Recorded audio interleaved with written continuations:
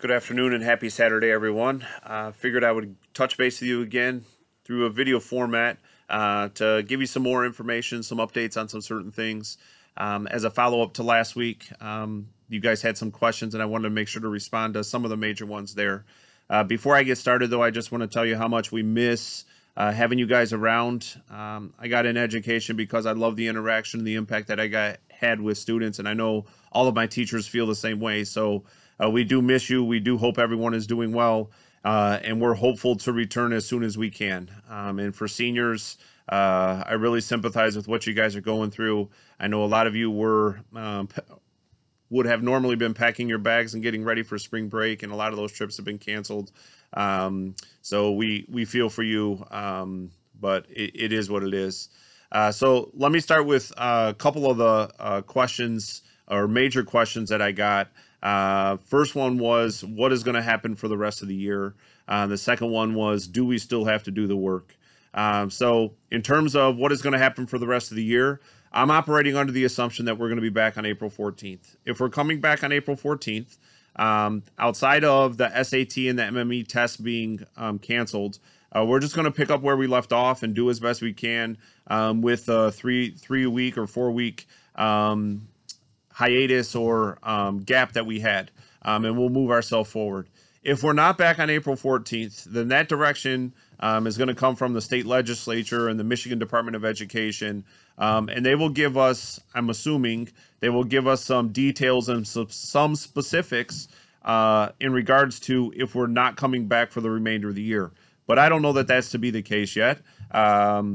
But again, things are changing here almost every 48 or 72 hours, like I said last week. So my assumption is we're coming back on April 14th. When we do, we're just going to pick up where we left off as best we can. The one major difference would be we wouldn't be testing when we come back. Those tests have been canceled. So what about SAT? For those students that need to take it, both for college applications and those of you that are seniors, I don't know yet. College Board hasn't released a specific timeline in terms of alternate dates. So we're just hanging tight and trying to wait on them to give us some direction. And let me add a little bit too here in terms of hanging tight and not trying to get too overwhelmed, because if you listen to everything that's going on, you can put your mind in a state where you're trying to solve things that are maybe unsolvable. What I would tell you is just try to go from day to day. That's what I'm trying to do. For seniors, I know this is a lot, and you're thinking about prom, you're thinking about commencement. Guys, just take a deep breath. Let's get through today and tomorrow. We will have some direction, and please know that I'm your biggest fan. Your teachers are your biggest fans. We want to make sure that you guys are given every opportunity that can possibly be, and that this situation doesn't hurt you in the long run. Seniors, I want to talk to you specifically. We were able to move prom to June 7th. So mark your calendars, call your hairdressers. I'm calling the person that does my nails and making sure that they have June 7th open. I'm kidding. But anyways, we have moved prom to June 7th, and that's at the Dearborn Inn. So they were able to work with us, so we're happy about that.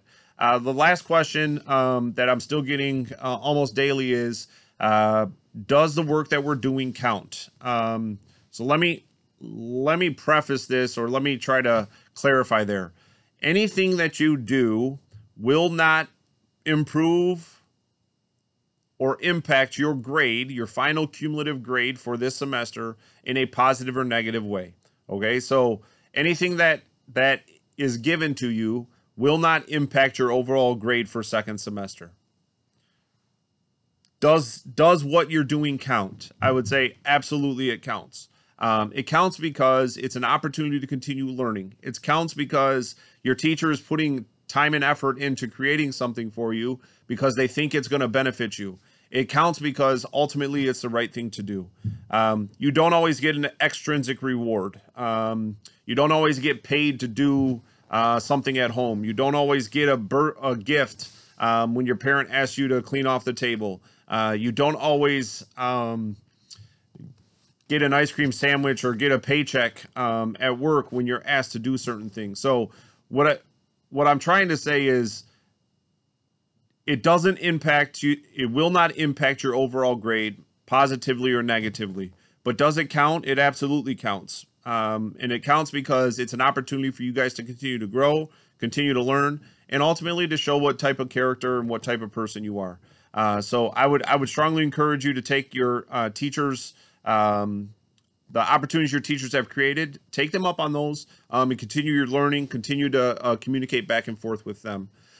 Parents, in the email this week, and students, in the email this week, in addition to this video, I've included 2 documents. The first one is the question and answers from last week that you guys submitted, so feel free to look at those. The second one is Dearborn High online teacher information spreadsheet.